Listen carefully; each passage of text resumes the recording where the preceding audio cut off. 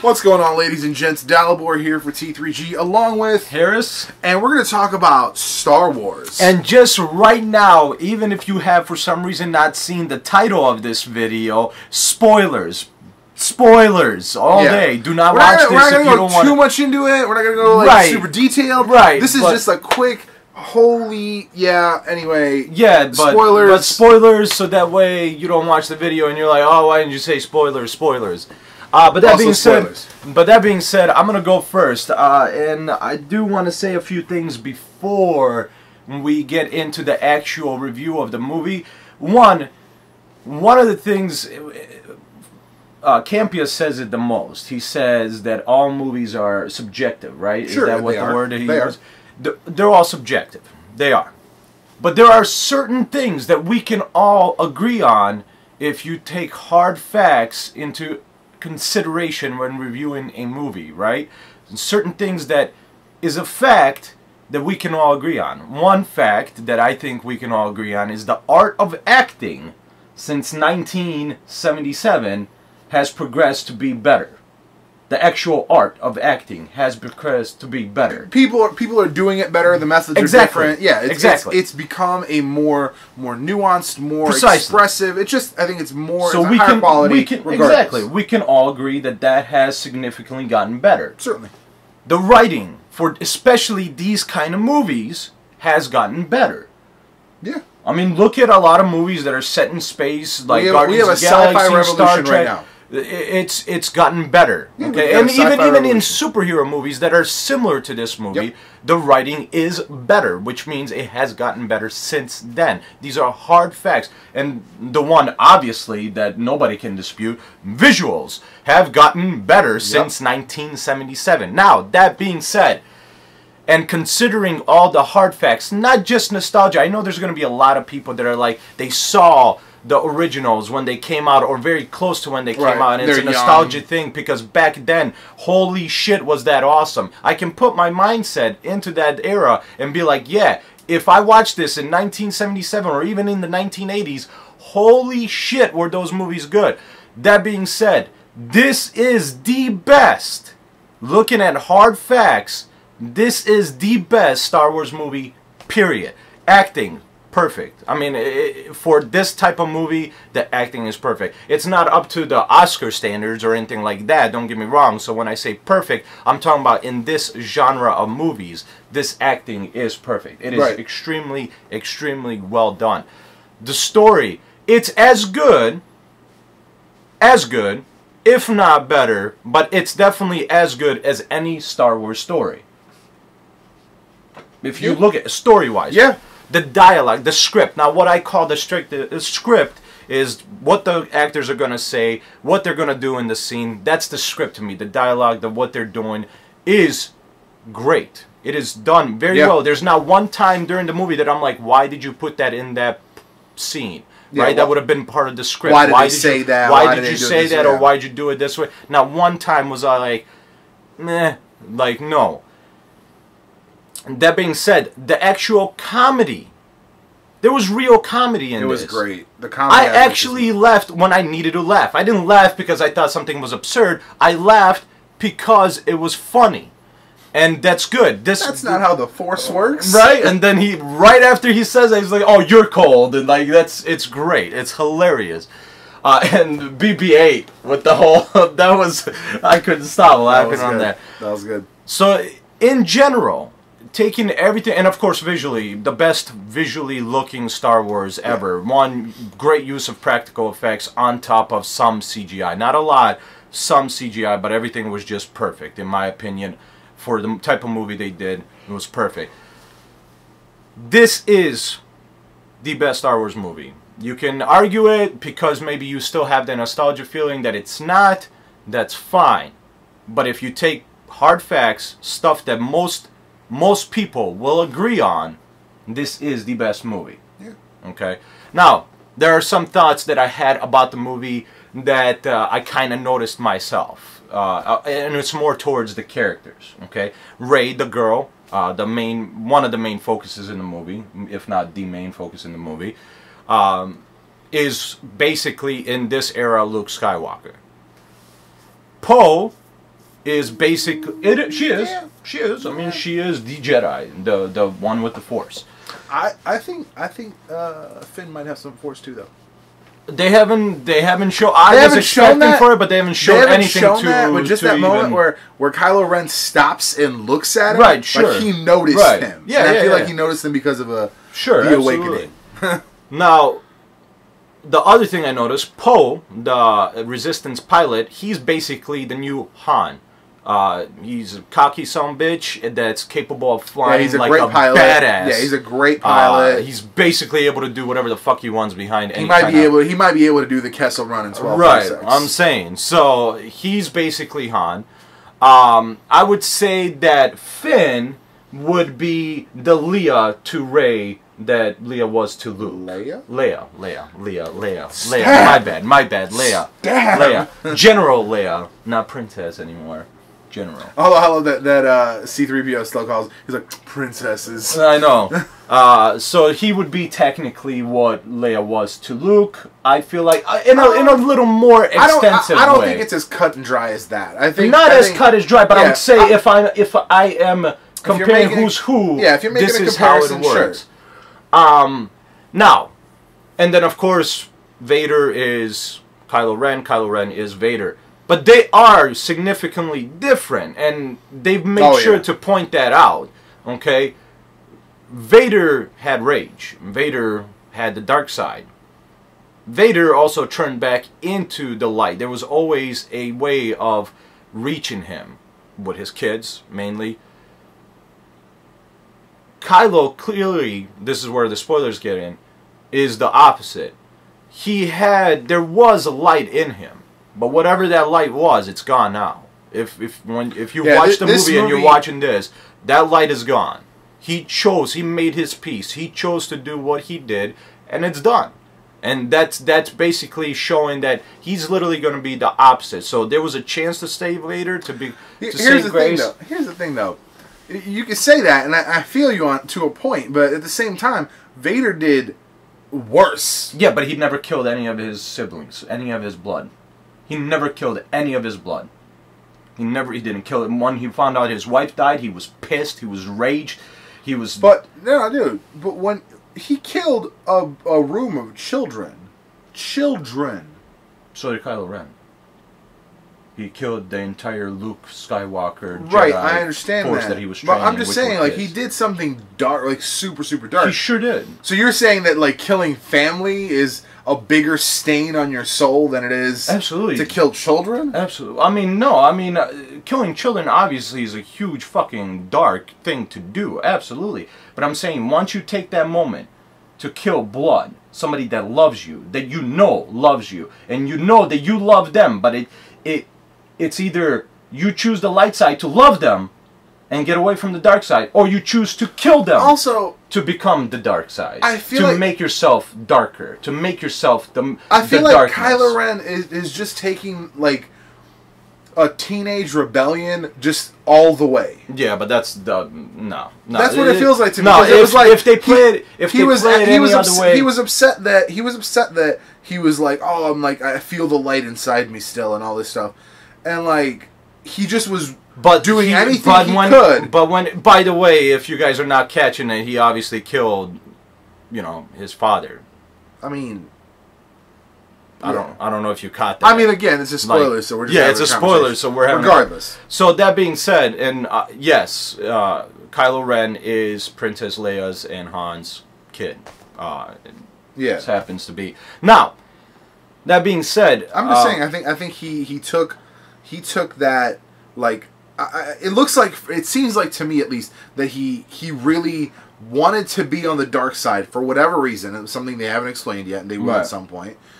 And he's just taken every single, step that he could to achieve that, thinking that it was like the right thing to do in his mind. But I mean, that's fine. But he's face to face with his father. Father telling him, "You can still come back home. We love you. You are welcome back home. No matter what you've done, you are welcome back." And he looked at his dad and he said, "You can help me make the decision from right here, what I do." And he stabbed his dad. He stabbed. No, that's it. Like, he chose the dark side. That's what I'm saying. Like, I just don't Vader know why. chose the dark side. Well, that's the... Vader, that's Vader my... chose the dark side because of a reason. Right. So that's my next point. Now, that is the one thing, and clearly they want to make sure that Kylo Ren is around for a while. So they didn't explain why he went so deep into the dark side. Yes, does his family have history of Darth Vader being a dark, fucking crazy motherfucker that kills people? Absolutely. But that was in a search, in search of more knowledge of the Force. Absolutely. He wanted to be a Force master. Absolutely. That being said, there was no clear explanation on why he did what he did, why he changed, because he was, they tell you that he was in training with Luke in a land where it was just Luke and a bunch of kids becoming Jedi. Yeah, he was a young and that's where Han and Leia sent him. Okay, so that being said, but they never explain. They do explain that he chose the dark side and he chose to murder Luke's entire... Question. Do you think they're gonna do that story in the main? Like, so in like episode 8, we're gonna get a flashback of how that happened? Well, or are we gonna get an anthology movie of... No, we should not get an anthology movie on this. They're doing anthology movies, but we should not get on this. I don't... They could do it. I don't see why. You can have the Jedi. You can have an explanation within the next movie. You can have a quick explanation that would make sense in the next movie without dragging it along, without making it too long, without making it annoying. So I don't see, in my opinion, there's no reason to fucking create an entire movie on why this man chose the Dark Force.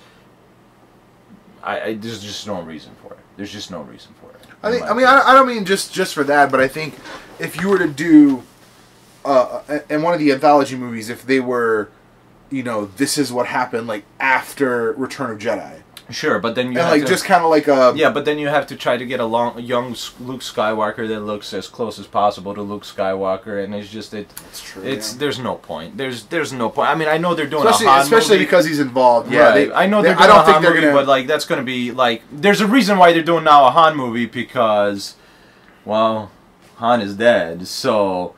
Like, they could get away with using a different actor for the younger Han. Right. So it's like, oh, well, that guy doesn't look like... Well, that guy's dead, so it doesn't matter what they look like.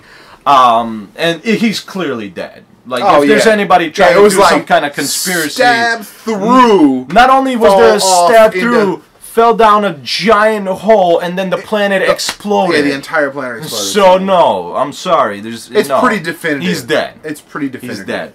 That being said, obviously one of the things that we mentioned there towards the when we were talking was that there was implication that Rey is Luke's daughter. Pretty solid fucking implication. They never say it. Leia never acknowledges it. It's true. Leia never tells her, "Hey, my niece." Never, not once, in any sort of fashion does she even treat her like family. The 1,000-year-old all-seeing woman, she specifically states it was his father's, it was his, and now it's calling out to you. But she did not say he is your father. Right. It's calling out to you, which means you have the Force. I mean, obviously she is.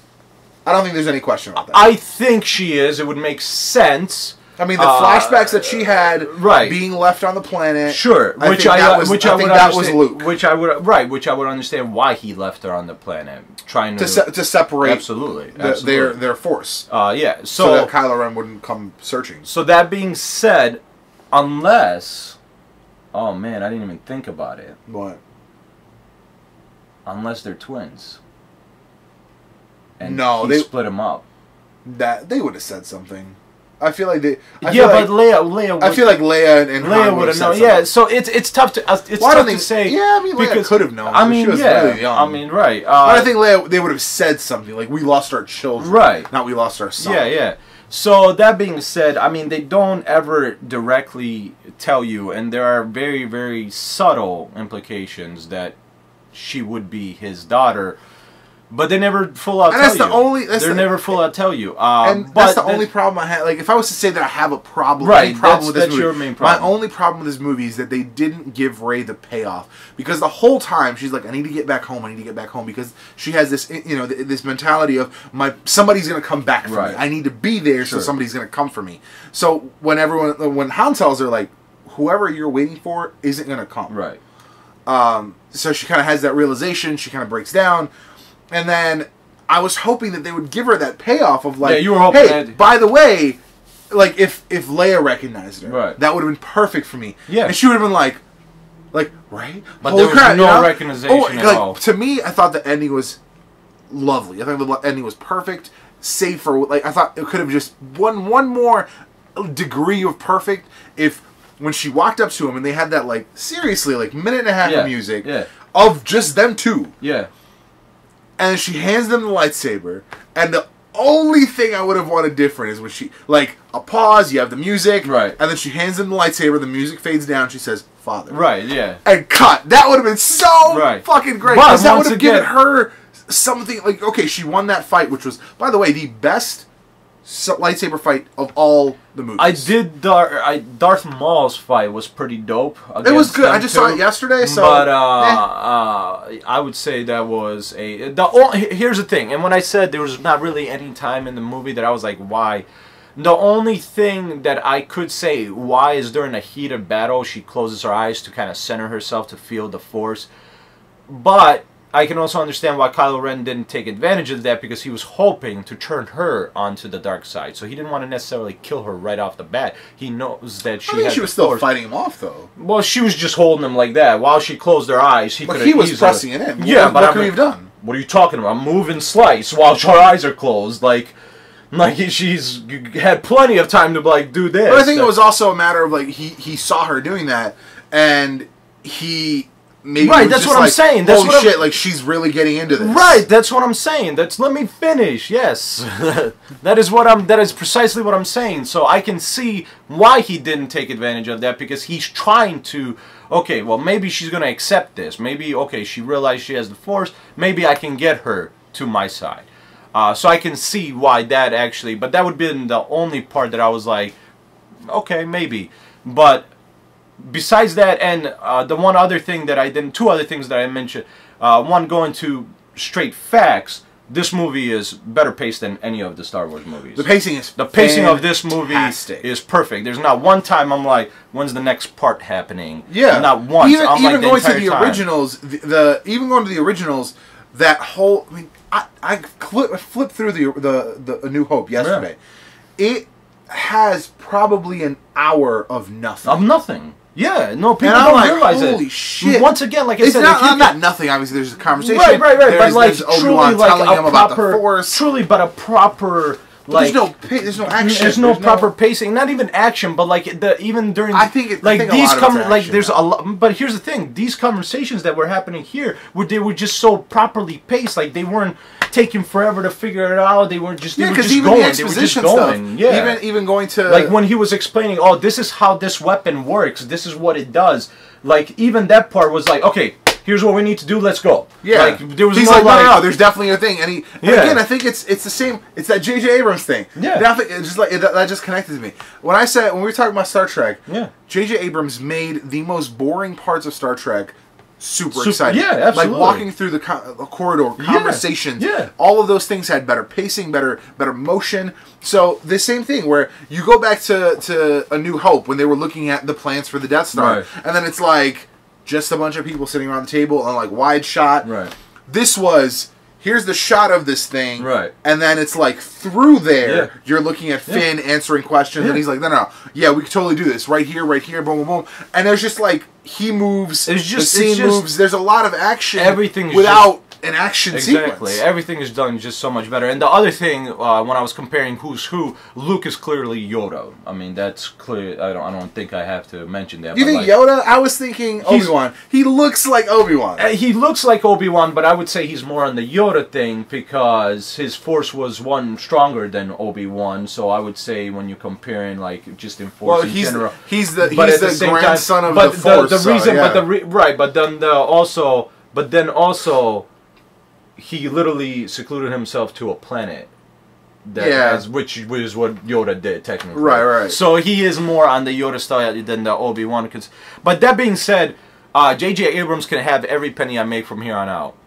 I don't care if you guys. There's people out there that are like, oh, Star Trek, you killed Star Trek. This is not what Star Trek is. I disagree. If anything, Campia said it the best the other day when he said Star Trek was dead, was dying out. It was dead until he brought it back. Mm-hmm. Listen, Star Wars might have not been dead, but those prequels definitely made a bad impact on them. And Abrams, and here's the thing, I recently watched all of them. I've never got a chance to watch the originals or close to when they were released, so I don't have that nostalgia feeling, so I'm able to look past that. They were all okay to good, all 6 movies, between okay to good movies.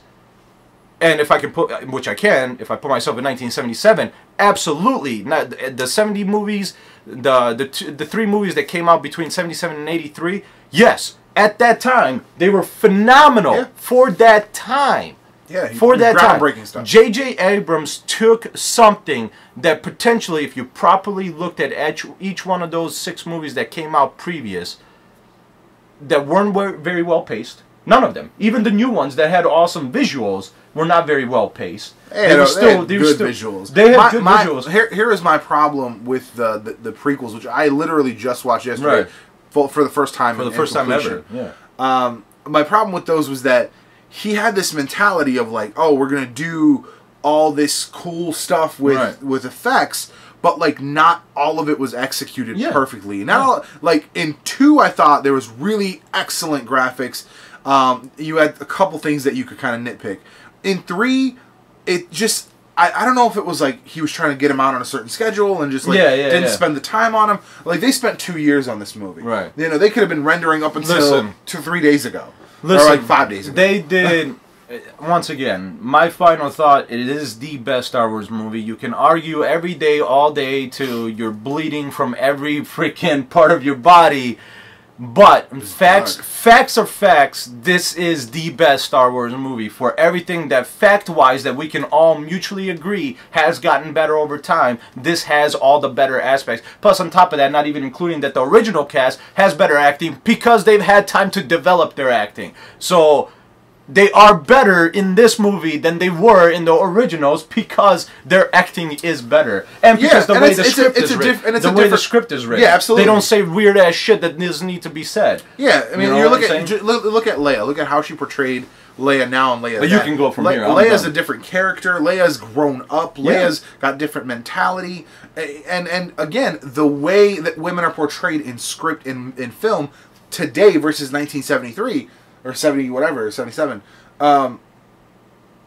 Completely different. Yeah, it's a completely different world. Yeah. I mean, literally, it's a different world. Everything that is now is different than it was in 1977. Absolutely. Whatever through 83. So it's a completely different world. Everything is different.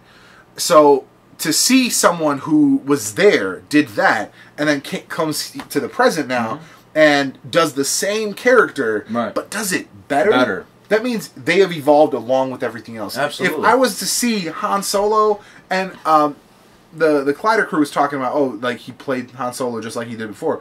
I don't think so. I think he had a more mature presentation of Han Solo. Yeah, like don't get me wrong, he still had his like funny moments and he was definitely Han Solo. There's no question. He was definitely Han Solo, but he was a better Han Solo. Yeah, he was a better. He was mature. He was grown up. He was just kind of the adult version of the teenage Han Solo we got back then. Like back then, we got that like teenage fantasy of like this is what badasses are. Well, here's the thing. Now it's like this is what a badass is. Take any of the Han Solo dramatic roles within the original first 3 movies, right? And you compare it just with the one where he meets Kylo Ren, right? Where he's face to face with Kylo Ren, not meets him, but where he's face to face with him. Like that, when you're watching that scene, it's better than any dramatic scene of Han Solo ever. Ever. So that alone proves to you that in fact is better than anything in the original. Yeah. I was going to say one more thing. The comedy, okay? The comedy, listen, in the original... Flowed. Yeah, it flowed. It was just so very well done. Like, when Han in the originals was funny, you got a chuckle. When Han in this is funny, you laugh. Yeah, there was definitely you don't laugh chuckle, out loud moments. you laugh, and then and Finn, Finn was Finn's just perfect. funny. Finn was man. perfect. I didn't know exactly where they went with that. I love the new stormtrooper explanation. I love how they take the children, which is good. They take the children as babies, they program them, they teach them. So he's like, I came to this point where I went out on my first mission and I was not having it. Yeah. And that's why I love that character. I love where I think he's going to go into a good direction. And the movie just starts.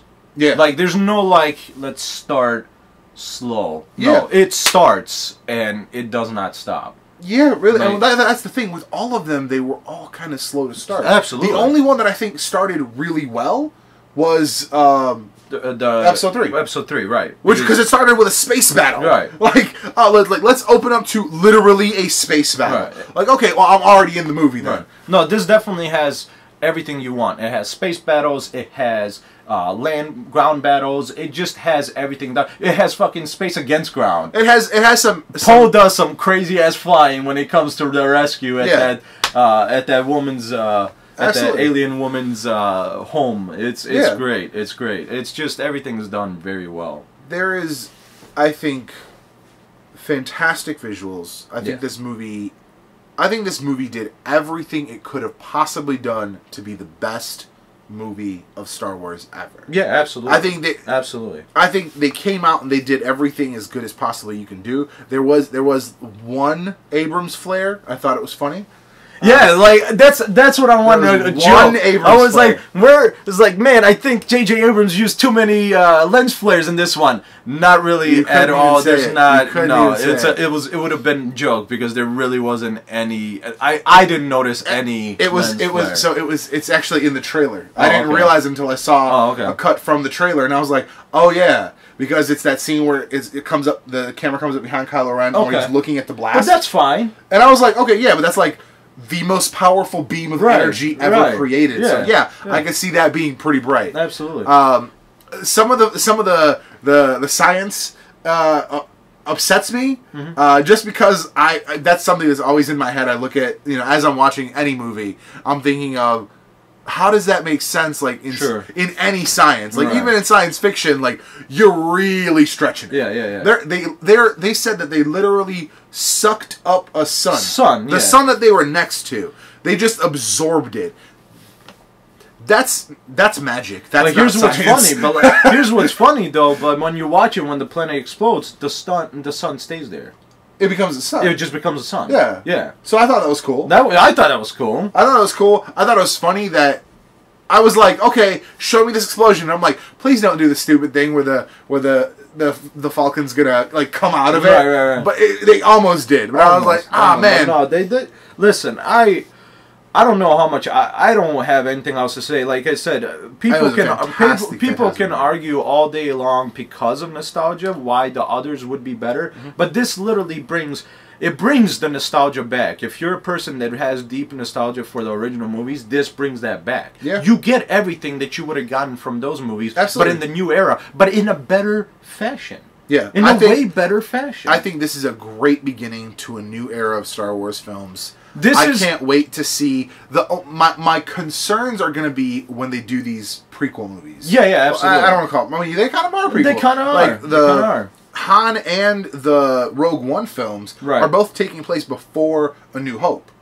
Yes, but with the Han movie, I don't know if they said it's going to the Han is definitely right up to A New Hope. The Han is definitely Rogue One is it. Theoretically, is going to end at the beginning of New Hope. Right. Well, I mean, I guess comparing it to this movie, they are all going to be prequels to this movie. But like the Rogue One is more like, here's how they got these plans to figure out how to destroy the. It was just like, this is this. So that was kind of cool. Star like, Wars. We got these plans. We sent somebody out and we got them. But here's the story of those rebels, which is a different kind of prequel. It's not just a prequel. Yeah. Here's the story of the main characters. That's why I didn't here's the story of these rebels. That's why I like that they call them anthologies. Yeah. They're just stories within the universe, and I like that. My only concern is how they're gonna do that. Yeah, absolutely, and have it fit into that old era and the way it looked and the way everything was. Obviously, because it's not gonna happen in the same places, they're gonna be able to show it a little different. But I'm really excited for the new trilogy, and possibly anything else that comes after that. This is I'm stoked. This was a great movie-going experience. Yeah, absolutely. Definitely is a great movie-going experience. It fits for this modern era of movies.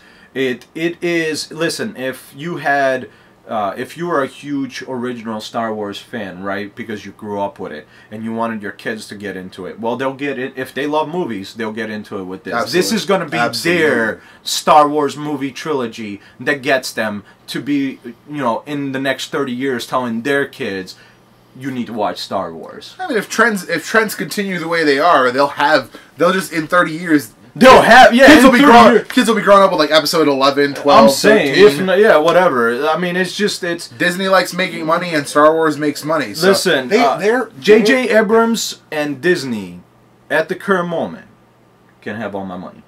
They're projected to make more money off of Star Wars than they paid for Lucasfilm. So it is currently Friday. Merchandising and all that stuff. It is currently Friday, December 18th. We saw it Thursday at late show, but I mean that's how great. Like normally, if the movie is not good enough, I'll actually start nodding off if I'm tired enough.